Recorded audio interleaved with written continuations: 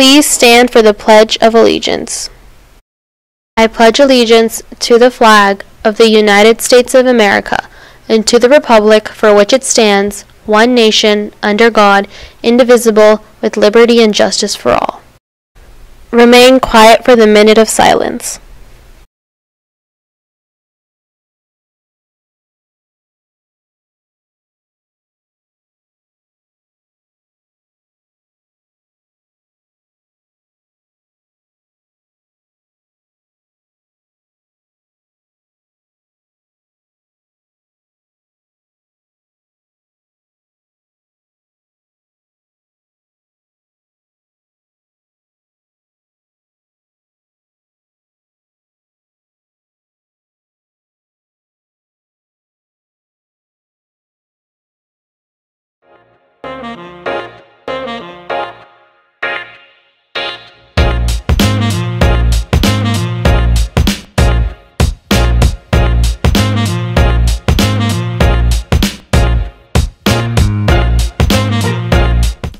Happy Halloween, Chargers! I'm Yatra Karki. And I'm Kyle Bean. Today is Thursday, October 31st, 2019. And here are your morning announcements.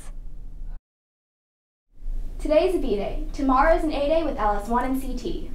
Today's Spirit Day is Costume Day. Tomorrow is Whiteout. Wear all white clothing. Freshman football competes tonight at Centerville at 5:30. JV football competes at 7:15. Girls varsity volleyball competes tonight in districts at 7:15. And now to the movie dudes for our favorite spooky movies.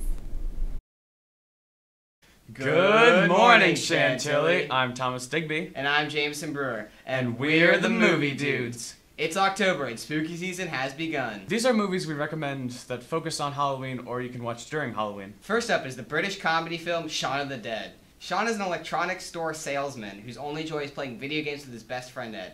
After getting dumped by his girlfriend, a zombie apocalypse breaks out, and he must try and save his friends. This sounds like your average zombie film, but the flavor that Edgar Wright's directing brings really sets it apart. He spoofs other zombie films by playing into their tropes, making it not only a great comedy, but also a great zombie film. If zombies don't do it for you, how about a giant bunny monster? Released in 2001, Donnie Darko follows the title character as he's being haunted by his imaginary friend Frank, who tells him the world will end in 28 days. And that he can prevent it by committing a series of crimes throughout his town. This surreal sci-fi coming-of-age dark comedy is divisive amongst moviegoers. Some people call it a mind-blowing masterpiece, while others call it an overhyped snorefest. I'm definitely in the first camp. This movie is brilliantly written, thought-provoking, beautifully shot, well-acted, and overall very entertaining. Definitely seek this one out this Halloween. Hey, did you know that Shrek has a Halloween special? You're right. He does. Yeah, it's called Scared Shrekless. This short is about the Shrek cast telling each other spooky stories in a decrepit Duloc that is said to be haunted by the ghost of Farquaad.